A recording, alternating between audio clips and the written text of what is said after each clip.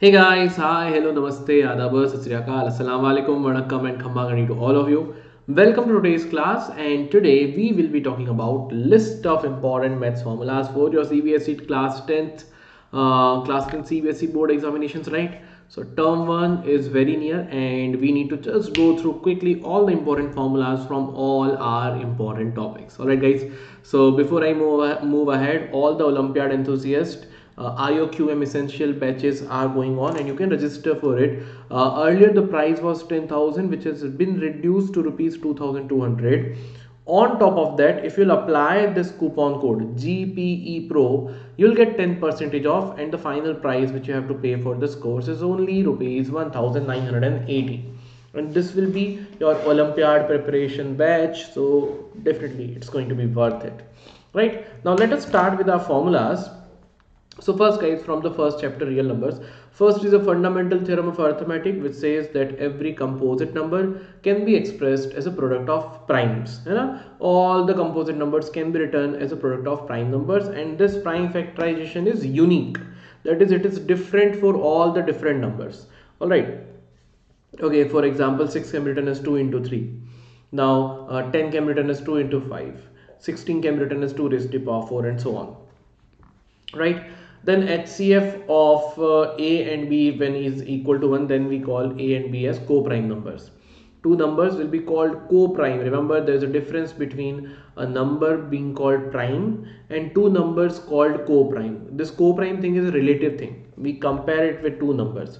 So two numbers will be co-prime if their HCF is 1 or they do not have any common factor other than 1, which is the HCF. Alright.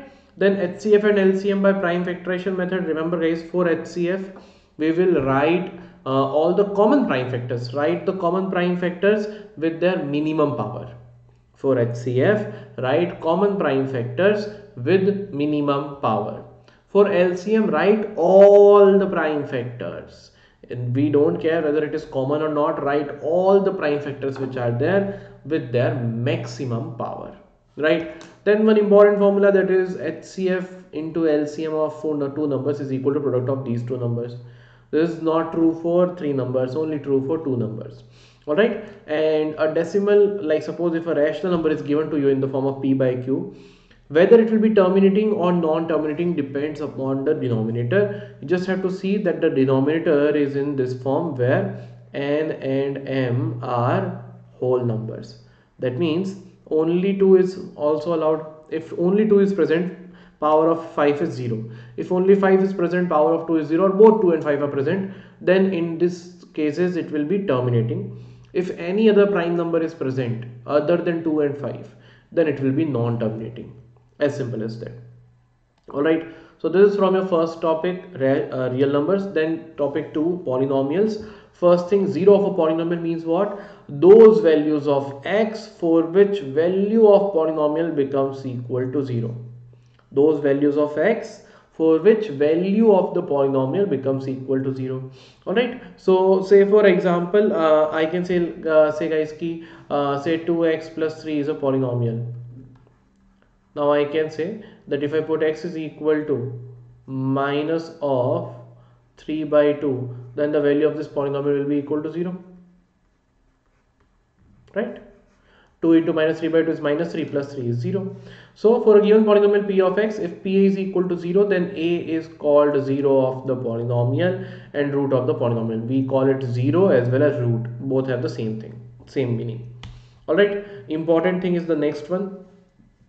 Very important topic, relationship between zeros and coefficients of a quadratic polynomial. Quadratic equation will be in the form of ax square plus bx plus c equal to 0, where a is not equal to 0. Okay, let's say it two zeros, alpha and beta. So remember, alpha plus beta will be equal to minus b by a, alpha into beta will be c by a. C by a is written down over here. One more thing, that if an equation has alpha and beta as the roots, the equation is going to be x square minus of alpha plus beta into x plus alpha beta equal to 0. This is going to be your required equation. Alright, if alpha and beta are the zeros. Okay, bacha. ठीक है. Then comes to the pair of linear equation into variables. So first thing is looking at the equation. How can we say, looking at the pair of equations, what kind of solution it will be getting? So if a1 by a2 is not equal to b1 by b2, we call it unique solution. And remember, it is consistent and it is independent consistent. Independent consistent unique solution. Remember, here line will be intersecting lines. Second one, a1 by a2 is equal to b1 by b2 is equal to c1 by c2. There will be infinitely many solutions. We can say it is coincident lines. That means they'll be overlapping each other, and this will be called dependent consistent. This is dependent consistent system. And if a1 by a2 is equal to b1 by b2 but not equal to c1 by c2, no solution. I will say the graph is going to be parallel lines, and this is called inconsistent pair because there is no solution at all. For a system to be consistent, there has to be at least one solution.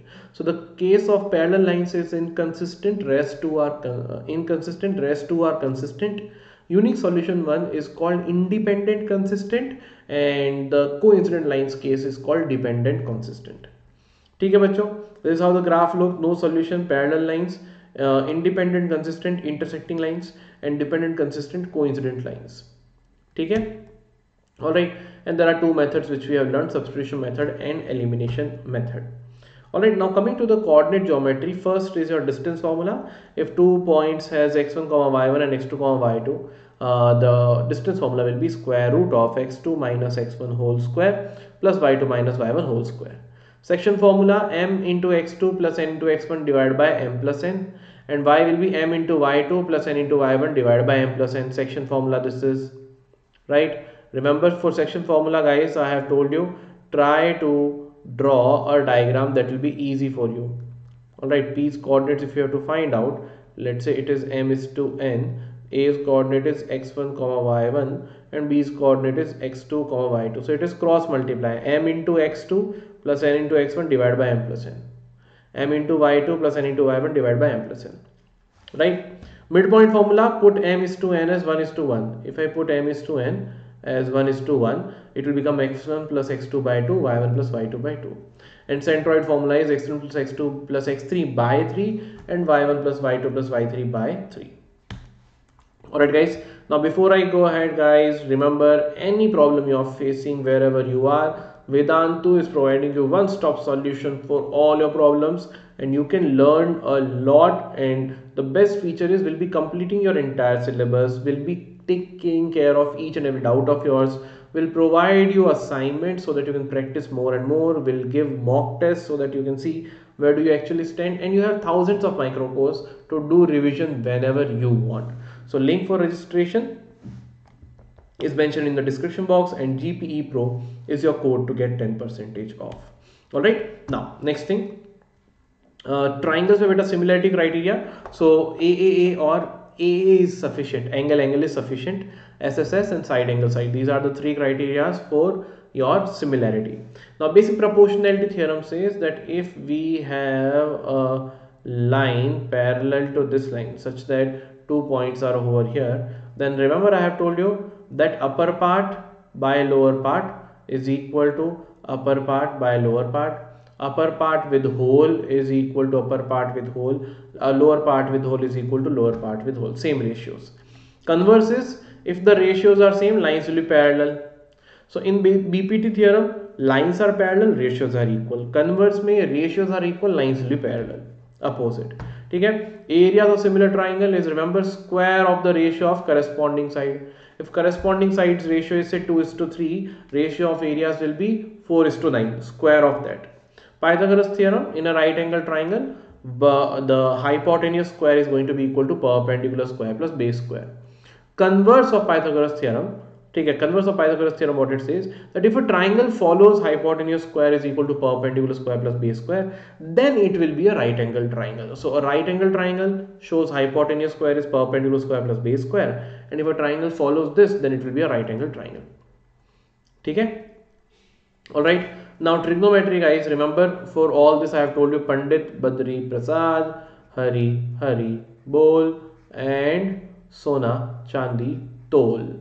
Sine is P by H, cos is B by H, tan is P by B. Alright, remember perpendicular is opposite to theta. Base is adjacent to theta. So which side is perpendicular, which side is base depends upon the position of theta. Right? Alright, now sine and cosec are reciprocal of each other. Cos and sec are reciprocal of each other. Tan and cot are reciprocal of each other. So I can say sine theta into cosec theta is 1. Sec theta into cos theta is 1. Tan theta into cot theta is 1. Trigonometric identity, sine square theta plus cos square theta is 1. The other two form also, guys, remember. Sine square theta can be written as 1 minus cos square theta, and cos square theta can be written as 1 minus sine square theta. Similarly here, cosec square theta can be written as 1 plus cot square theta, and cos square theta is cosec square theta minus 1. Similarly for these two as well. Alright, all forms you need to remember. The trigonometric table is given over here, very important for all of you. Remember, sine values we start by doing 0, 1 by 4, 2 by 4, 3 by 4 and 1. Do the square root of all, you get the values of sine. Square root of 0 is 0, square root of 1 by 4 is 1 by 2, 1 by root 2, 2 by 4 is 1 by 2. So 1 by root 2, root 3 by 2, 1. Reverse all that, you will get values of cos. Tan value you can get by sine by cos. So 0 by 1 is 0, here 2, 2 get cancelled, 1 by root 3, here 1, here root 3, 1 by 0 not defined. Cot value you can do the reverse of tan. Cosec you can do reciprocal of sine, and sec you can do reciprocal of cos. Alright, this is how you can remember this table. Practice this is all about practice. Okay beta. Then areas related to circles में 3 important formulas. Length of the arc is theta by 360 into 2 pi r because it is part of the circumference. Area of sector, it is a part of the circle, so theta by 360 into pi r square. And area of segment will be area of the sector minus the triangle. ठीक है, minus the area of the triangle.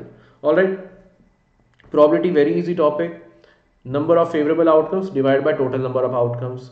Probability's value is always from 0 to 1. Sum of probabilities always equal to 1. Sure event probability will be 1, impossible event probability will be equal to 0, and complementary event means probability of not happening of something will be 1 minus probability of happening of something. Alright beta, so this is all in this class. These are some important formulas.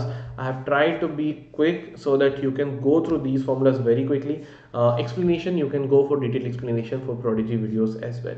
And yes guys, you can definitely register for Vedantu's Pro courses. The link is mentioned in the description box of this video as well as in the pinned comment, and GPE Pro is your code to get 10% off. Alright guys, so this is all from my side. Thank you so much for joining the session. Prepare well, give your best, and all the best for your examination. I'll see you all till then. Bye bye. Sayonara, Khuda Hafiz to all of you. Bye bye.